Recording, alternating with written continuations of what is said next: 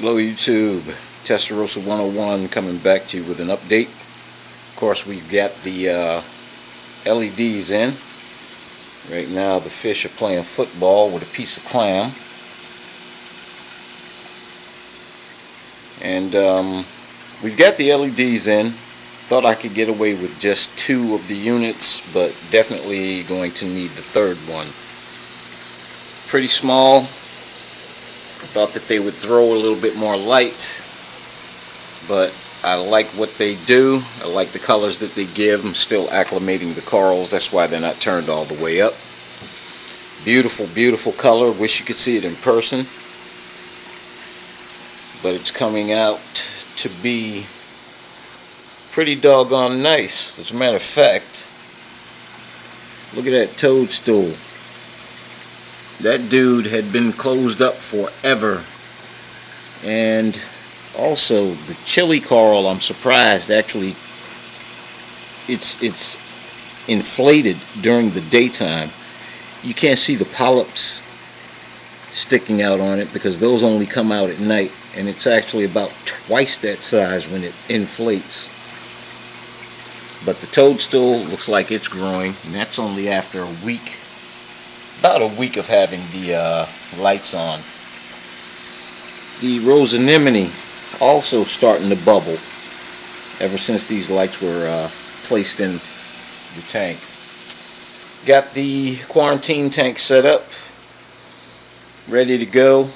So from now on, instead of trying to experiment and just drop fish in, I'm going to keep them in the quarantine tank for about a month. The latest thing that we've got going on, though, as well as the LED lights, like I said before, I wanted to run a pellet reactor. And I picked one of those up, and it's down in the sump.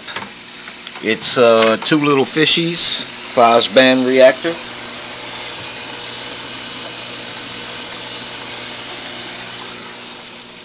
And I took, it was installed yesterday. Then I got busy, and then I took a nitrate reading, and the nitrates were up there a little bit. So what I'm gonna do is I'm gonna let that run. Oh, by the way, it's been modified. There is actually 2 red discs, one that goes on top, one that goes on the bottom. They look like this. I just removed the bottom one and took some Teflon tape, stuck it underneath the tube where it goes into the top red one, and there's also a white, smaller diametered holes filter right there, and then a little Teflon tape at the top on the inlet where that same center tube plugs into. That way you have enough distance for it to tumble the media.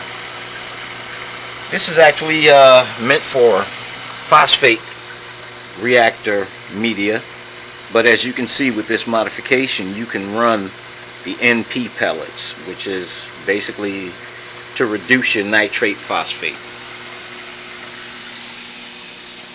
Tank's doing good.